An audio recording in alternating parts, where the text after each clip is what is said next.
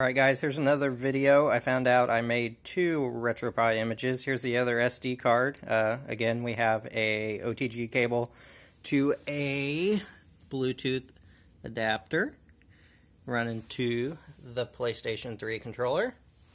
And everything's plugged in right now. I've already transferred some ROMs on. Let's go with it. Let's try out a Nintendo 64 game. Keep going. One more. There you go. Go ahead and load that up. Alright, right now we have Diddy Kong, Mario Kart, and Super Mario 64. Let's try Mario Kart.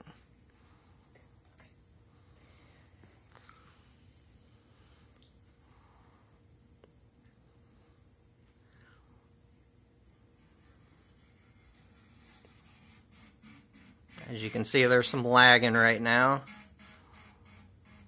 I did overclock it to 1 gigahertz in RetroPie, which should be standard. Alright, go ahead and hit start.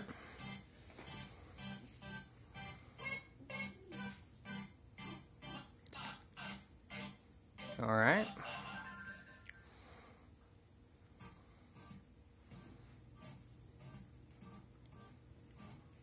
Okay, hit A or start, or X or start, I mean. There you go, hit it again. Alright, go ahead and confirm it. It's asking OK, hit X. As you can see, it's really choppy, guys.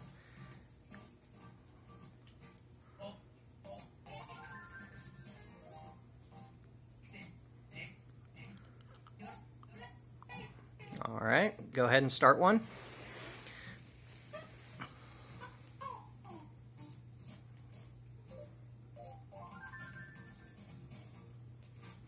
Go ahead. Go ahead. Just keep hitting X. There you go.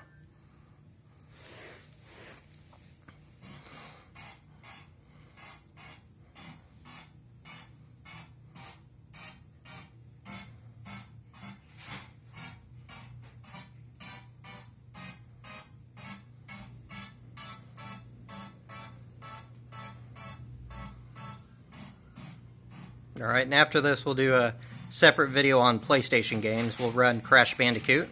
We'll give it just another second. I have to go here in a minute. Go ahead. Start hitting buttons. Oh, there you go. As you can see, it's pretty choppy. I mean, if you had the patience, you could play with it. But we'll go ahead and show you PlayStation here in a few minutes. Look for my new video.